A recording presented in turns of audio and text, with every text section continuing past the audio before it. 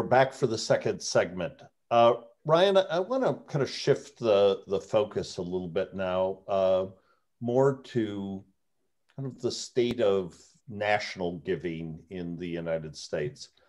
When I started out as a program officer at a Midwestern foundation, we were all in awe of conservative donors and what they were able to do to influence the national agenda during the age of Ronald Reagan. Do you think this broad group of donors, both foundations and individuals, are still able to influence the national agenda? I hope so, and I think so. The ways of influencing politics have also changed in that time. It's possible to give to political activity in ways that weren't possible 40 years ago, just through the new types of instruments and organizations that have been found. And so a lot of resources, obviously are flowing into that. And so that presents a challenge to those who would like to have a more patient eye to their giving, to look at change, not in the next election or tomorrow, but things that we're trying to achieve in the next 5 to 10 years. I think that has maybe gotten, with all of the outlets we have available to us now, that's probably gotten a little bit more challenging to do. People expect quick turnaround. That's why politics is satisfying to people, because you have an election every 2 or 4 years. And so, and with more opportunities to give there, that's often what's happening. But having said that, I think there are a number of organizations doing really important work. I consider myself to be in one slice of those within the think tank community, but other organizations with national policy focuses that didn't used to exist, whether that has to do with education reform or efforts to make it easier for people to start businesses or change jobs at the local level. There are new organizations that have kind of sprung up in the last 20 years that a lot of conservative donors are giving to and can give to make changes, particularly at the state level, because that's where a lot of national change actually has to happen. It sounds maybe strange to say, but when you think about the reasons that we've seen some of this decreasing dynamism, increased cost of living in our cities, the inability to start things because you need a particular credential, even the right of workers early in their career to jump from one job to another. There are lots of laws have accrued at the state level which make that stuff really hard to do, that just didn't exist 40 years ago. Well, some organizations have sprung up to try to address some of those issues, and they may be national organizations, but they work sort of state by state to change some of these things. And so there is the ability to make national change. But back in the 80s, a lot of the problems domestically that we were trying to address were national issues, right? They were kind of the failures of the Great Society, and I mentioned some of those in the first segment. Whether it was our welfare or public housing policy and the like, but not all of them. School reform was always a state and local reform issue that created this ripple effect, right? As states started to copy each other, you started to have a national sort of outcome. And I think that's kind of what's needed with some of these other areas that I've been talking about, probably state by state, but working with organizations that know how to work with states and to create that kind of replication. So there are efforts out there for sure that could be supported to create this kind of national change. And I would say too, for those who are concerned about things like the lopsided ideological state of our American universities and the like, there are a few organizations that have sprung up in just the last 10 to 15 years to try to address that didn't used to be there before. And you could, and with more resources flowing into places like that, you can actually achieve quite a bit. So we might just be on the front end of kind of a new wave of some national giving that will be able to look 10 years from now back and say, wow, we achieved a lot more than we thought was possible. Great. Let me get your thoughts on another significant trend in philanthropy. Over the past 4 years, liberal, left of center foundations and individual donors have poured millions of dollars into voter registration, get out the vote, issue education work, data gathering, all of which is probably legal under the tax code, but certainly had a very partisan taint to it. Mm-hmm. On the right, you don't see the same thing, or at least not in such a significant way. So there's could be three explanations for this difference. One is that conservative donors are really principled and want to adhere to the letter of the law. The second is that they really have a sense of vulnerability, that they would be more likely to be called out for going over the line or skating close to the edge of the legal line than other donors. And the third explanation is they're stupid. They haven't figured out that the game has changed. What are your thoughts on that? Why do we see this real difference in the way that the donor community has responded?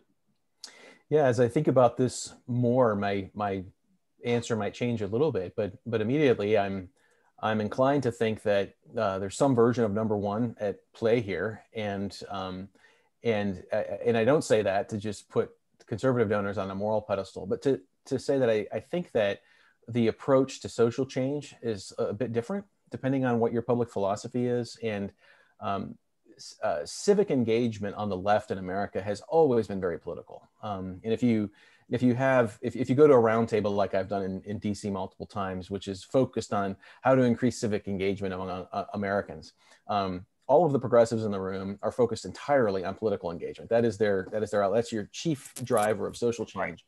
Whereas the conservatives that will be in the room are focused more on movements and issue-specific advocacy. And so I think giving has tended to follow those trajectories. There's less of a confidence in politics to achieve lasting social change. And so conservatives tend to give to other types of things. They give either directly to schools that receive students with vouchers, or they give to organizations that promote that kind of change.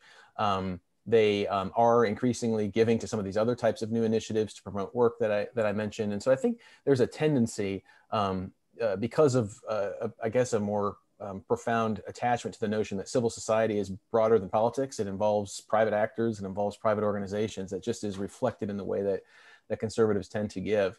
You know, I will just as a point to add here, we do a lot of survey work at AEI. We do kind of large national surveys, and we try to stay on the fringe of politics, but really focus more on what's going on at the ground level in America. And we found some really interesting things about people's social engagement and their civic engagement. And when we ask some of those very traditional questions, like, do you volunteer? Are you a member of some kind of voluntary association? And see how people's answers play out. And then we measure them against other parts of the survey where we ask about loneliness, where we ask about how many friends they have, how often they talk to their neighbors, these sorts of things. And we found that when you ask people about voluntary activity, I think we had about 11 different types of voluntary organizations. You know, your local congregation, a sports club, a veterans group, a local charity, what have you, kind of the traditional ones.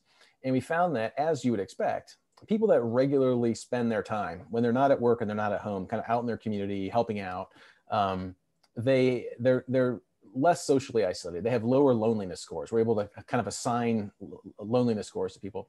There's only one volunteer who's lonelier than the national average, and that's the political volunteer. That people who only involve in whose sole voluntary outlet is political in nature, generally tend to be more socially isolated. Now, I don't know exactly what's going on there. I don't know if politics just attracts lonely people or it just hollows out your soul once you're involved, maybe a bit of both.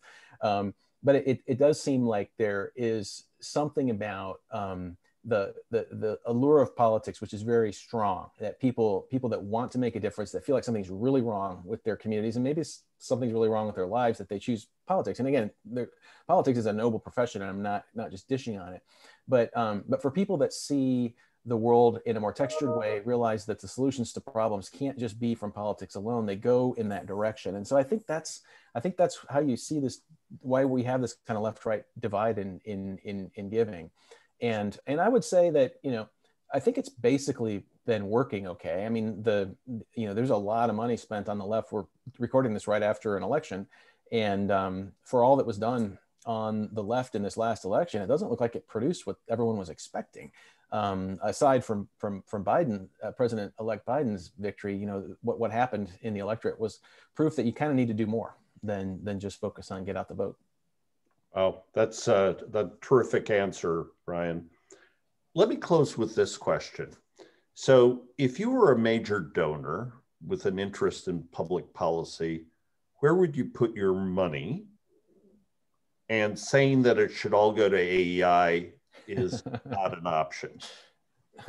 But seriously, where should donors be making investments? What issues, what level of government? You've made a pretty strong case for the state and local, but how would you advise a wealthy billionaire who wants to give away a ton of money? Well, I think that having more donors who are engaged in multiple states at once would be useful at this point, because there is a lot to fund at the national level. But for organizations that are doing things in multiple states, I mean, I could name a few, but that where you're trying to change the licensing laws in 5 or 6 states to get a critical mass, sort of like learning some lessons from the school reform movement, right? Where some people gave money to organizations that were active in multiple states at once, trying to get charter schools to be legal, trying to normalize voucher programs. There's a lot that could be done on the issues of housing affordability, making places more livable that way, making it easier for people to work without having to pay the government for the permission to do so, which is what licensing and credentialing does. There's a lot, I would say, that you could give there to make a difference. And another one that comes to mind, and this might be unpopular at first when I say it with a number of people, but I really don't think the solution for our universities is to just give up on them or to find alternatives entirely. I'm all for experimenting with things outside the norm, but I am a fan of the strategy that looks to try within universities to find professors with whom you can work to mentor students, to produce research, and to do that maybe through a center. I ran one of these at the University of Texas, where you're not you're a part of a department, but you have an independent center that's funded that can actually do work that kind of cuts against the grain. And I think we really do need to have a strong foothold within academic life so that research maintains its credibility and all of that, and so that students get exposed to sort of a different take on kind of their issue area, whatever it is. And so I think focusing on universities in that way is something that we really can't run away from right now, even though people are pretty exasperated with the state of the university in America. So how much importance would you put on supporting Washington-based think tanks? Again, excluding your own, you've made a pretty strong case throughout this whole 2 segments about the value of state and local policy. What is the role for the big national think tanks? Well, I was trying to follow Mike's instructions and not ask for everyone to give money to AI, but since you brought it up, no, I do want to say that so there are a number of think tanks that actually do some of the work that I'm talking about. In some of our issue areas at AEI, we do that. So in our domestic policy work, I oversee our domestic policy, whether it's our education shop, some of what our housing center works on, and I could go on, our poverty studies program. We often will be working with state policymakers because we're doing research on kind of a big national problem. What's the right level of food stamps in America to discourage or encourage work? But we can change policy by which the USDA issues food stamps. But at the end of the day, we need state and local governments to know how to implement those sorts of changes. And in the case of education policy, it really all happens at the state and local level. So they're actually, we have these large think tanks. I'm in one in Washington, D.C. with a strong national focus, but a number of us actually do work with and advise leaders at the state and sometimes the urban or the city level. And so I think if you care about those sorts of issues, there's a lot that think tanks are doing in that regard. And, from where I sit, having an insider's view, I am able to watch the way in which our scholars' research gets consumed by staff members on the Hill, by members of the media. And I can see when the conversation's shifting a bit. I mean, I can give you some very concrete examples of the COVID relief bill that was passed and some bad ideas that went off the table and some good ideas that got included because of the work that our scholars were doing. I mean, I think things could have been worse. There were some really bad ideas that got expunged that I don't think would have been expunged if it hadn't been for the persuasive kind of just real analysis that our scholars do. So I think at both the federal and state level, there's still quite a bit of impact that the think tank community, which serves as kind of a bridge between kind of pure academic research and policymakers, can still be making. Do you think it makes a difference that AEI is led by someone who's worked at the state and local government level? Yeah, no, I think with Robert Doar as our president, he brings a real awareness of how policy gets made at kind of all levels of government. And he was, for those who don't know, he's the welfare commissioner in New York under Bloomberg when he was mayor. And before that had run the state welfare agency under Pataki when he was governor. So Robert understands that level of kind of policy making, and he knows the Washington making policy community really well. And so, yeah, it does. I mean, when it comes to consuming research, I mean, Robert will immediately think about how this would be implemented, if you're actually trying to oversee its implementation at the local level. So that, and he also brings his network with him, to AEI of people that have worked in that space. So I like that because it overlaps with mine. Ryan Streeter, thank you so much. This has been a great conversation. Real pleasure to be with you. Thanks for having me on.